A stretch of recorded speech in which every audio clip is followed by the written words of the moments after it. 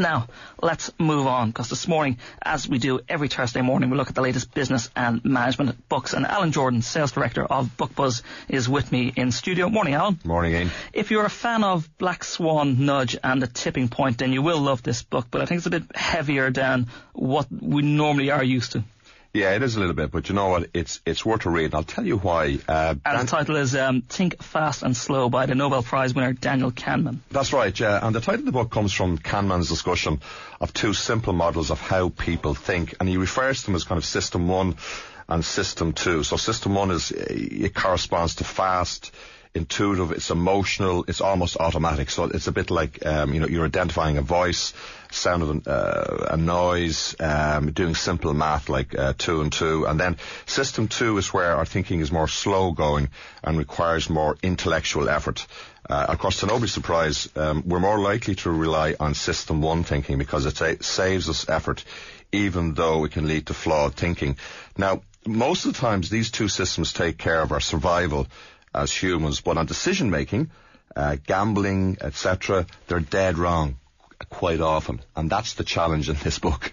He's a behavioural economist, and he measures, I suppose, how we kind of respond to events around us. I mean, System 1 is what most of us would use, in which we're intuitive, we think very quickly and act upon our impulses. Yeah, and this is the problem. You know what? I really enjoyed the read because it makes you question yourself. But the thing about it is, though, even though you become more aware of your biases, it doesn't mean that you can stop them happening. It just means you're aware of what you're going to do.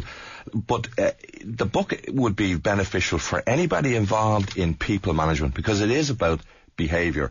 And if you look at companies and the way they try to deal with staff, when you want for improvement, you're looking for a change of behaviour.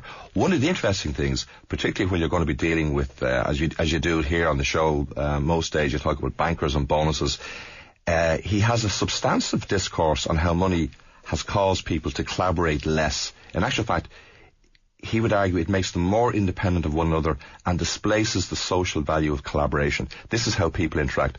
The other side also he would cover praise or punishment are generally irrelevant for professionals because what they tend to do is do the best that they can, and then their argument would be, well, this is the way it is. That's the way it is. And it's all about behaviour. So it's quite fascinating from that point of view. Does he say the System 2 in which we have to rationally look at everything we do and everything we think about, does he come out in favour of one or the other, or does he say, look, we're more preordained to do... No, the difficulty is you can't function without both, and both almost act independently of each other. Like System 2 is about attention, focus. You say, okay, that must be better because you spend more time on it. Remember when we did The Invisible Gorilla? I remember we had the guys, they're looking at the video of people, I want you to focus on these people counting the ball. And then on the screen, a gorilla would actually walk across.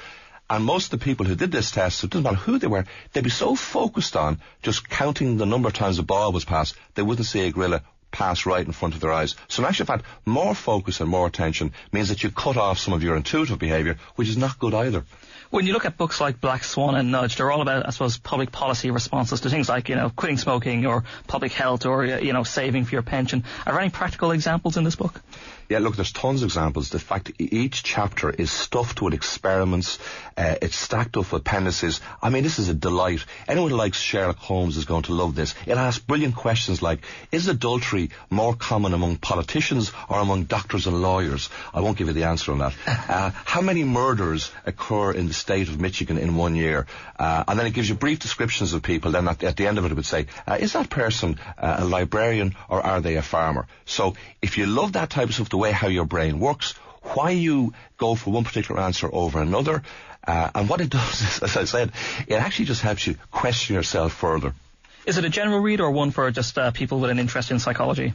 Well, look, I think if you're interested in people, and I think most of us are because we're all people watchers, you'd have to love it. Now again, you said it at the start of the show. Look, if you like Nudge, Black Swan, Blink, Tipping Point, you want to understand groupthink, you want to understand the wisdom of crowds, I think it's fascinating read. Like all economists as well, there's loads of people who differ what this guy says, but it's very, very interesting. Okay, Alan Jordan, Sales Director of BookBuzz, thank you very much for coming in this morning. That book, Think Fast and Slow by Daniel Kahneman. We'll stick the title on our website later on. Cheers, Alan. Now I want to move on this